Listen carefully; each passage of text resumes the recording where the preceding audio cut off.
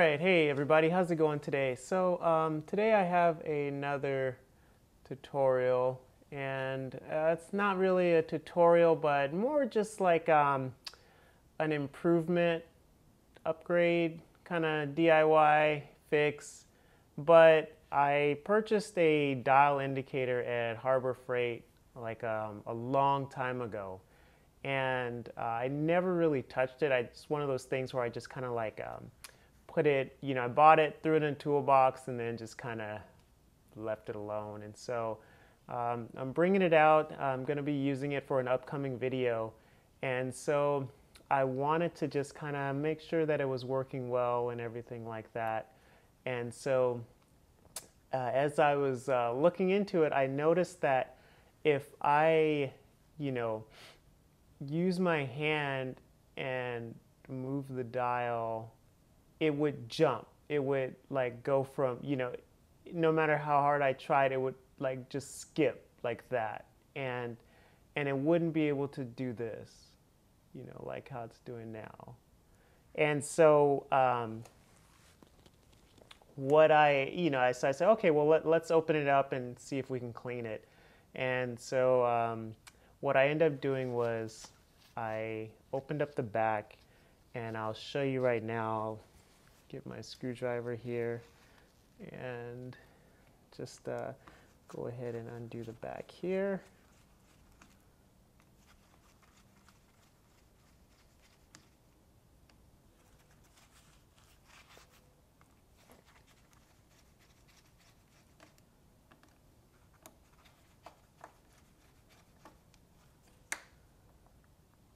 So take off the cap, and you'll see that there's, you have like your plunger, and then you have your plastic or nylon guide post for this right here, and then you'll see that you'll have like your gearing, and then there's some more gears. Right in here, it's kind of bright. I see. Yeah, you have some more gears right here. And so what I ended up doing was I got a paintbrush with some kind of short but firm bristles, and then I just used I used denatured alcohol for this one, and I just kind of have one of the little pumps like this. And what I ended up doing was I just started cleaning all the gears and everything like that. Just kind of wiping around in there. The funny thing is, I removed this nylon guide, and it was actually cracked. Like it broke into two pieces, and it was already broken, surprisingly. But I was able to fix it with super glue, so it wasn't a big deal. I almost thought that I was out of a dial gauge, but the super glue worked, and I was able to keep the dial gauge. So give me 1 second here. I'm going to kind of adjust this lighting. There we go.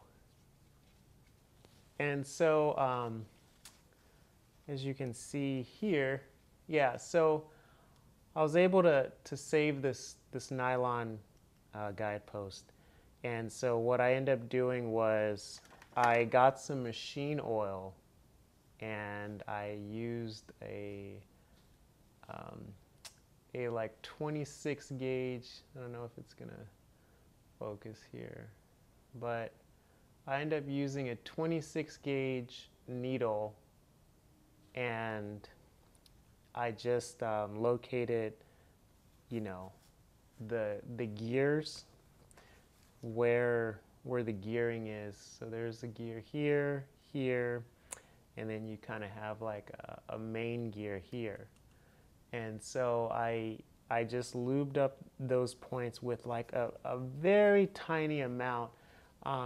Watchmakers, they'll actually take a needle, and they'll just dip it in like a little thing of oil, and just let the needle kind of transfer the oil to where they want oil to go. And so this is pretty much the same, just because this needle is so small. So I was able to just add, I mean, like a quarter of a drop from this. So very light amount of oil, and I was able to get everything working. So the cool thing is, when I took apart this spring right here, before, in the very beginning, the plunger would just stay where it was at. And then as I was cleaning it with the denatured alcohol, the plunger started to actually move just off of the strength of this spring right here. So that was cool. I knew I was going in the right direction. And then from there, I just kind of started letting everything dry, and I used Chem wipes to soak up the excess alcohol, and then I cleaned the plunger post and everything like that. And I cleaned all of this, and then from there I started to oil everything, and I got it working pretty smooth, but it was still sticking. It was like still jumping, and so I added some more oil, just a hair, and then I was tempted to oil the gears right here. I was tempted to oil like the gearing and everything, but I didn't, because once again, I didn't want to add too much oil. These things barely take oil as it is, or probably not even oil, so I didn't want to go overboard with the oil. And so what I ended up doing was I just kind of worked the oil in, put the post back together, and then I noticed that it was a little bit better, but it was still sticking. So it was good, but it was still sticking. So then what I ended up doing was I put 4 drops, like at your 12 o'clock, 6 o'clock, 3, and 9. And then I just slowly brought the plunger down to just kind of let the oil, just let the oil just kind of wick its way in.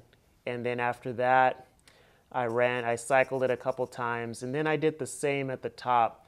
I held it up, put 4 drops of oil, and these are tiny drops. I mean, four drops is probably equivalent to 1 drop, or even less. But I put 4 drops in, and then slowly brought it down, and then worked it in like that. And then after that, it was, you couldn't even tell it was on the post. That's how light of a coat it was. And then so from there, I tested it out, and sure enough, I was able to get it to move almost, increment by increment, in thousandths of an inch, just off like the movement of my thumb here. So as you can see that, like before, it would not do that. It would jump. It would kind of skip, like it would skip. And so I thought it was the gears were bad or something, but it was just that, it just wasn't operating smoothly.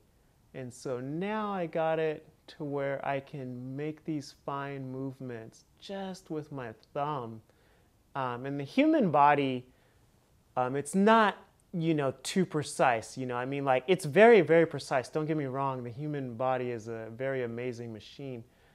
But, to be able to kind of move in like thousandths of an inch is kind of tricky, So to be able to do this now is awesome. And before I did all this, it already worked smoothly on a vise. Like, I tested it on a vise in a magnetic holder, and I would slowly, crank the vise, and it would adjust 1/1000th at a time.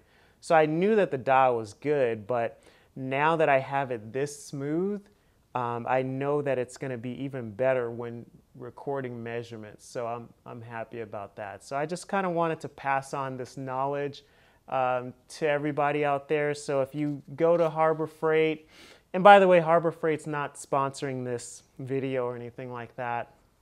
I just want to share it. But if you go to Harbor Freight, you can pick these things up for a good price.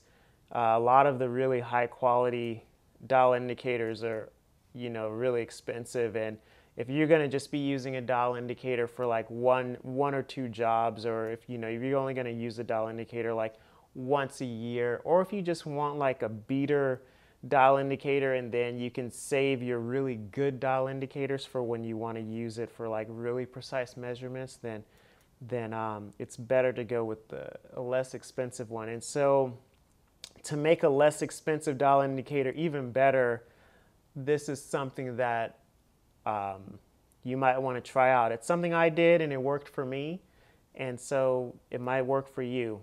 But yeah, that's pretty much the combination, is just denatured alcohol to clean it up with a paintbrush, and then follow it up with some machine oil, and let everything, you know, and just kind of work everything in, and you'll have a nice smooth operating dial indicator. So that's what I have to share. I hope you guys enjoyed the video, and until the next one, I'll see you guys then. Bye.